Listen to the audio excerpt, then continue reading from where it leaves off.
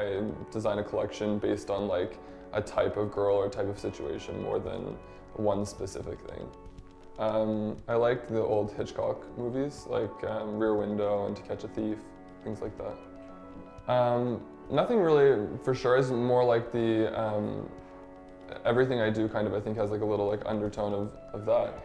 But maybe it's To Catch a Thief because this past September I went to Monaco and saw where they shot, and it was kind of like I got that feeling in the clothes, like, you know, it's very elegant and modern, and I like how put together everyone was, and like they had the total look. It was very matching. It was like they had like the green jacket with the green skirt, and everything just came together, and it was so like prim and proper. But it can be really cool if you like play with it with accessories and different things like that. So.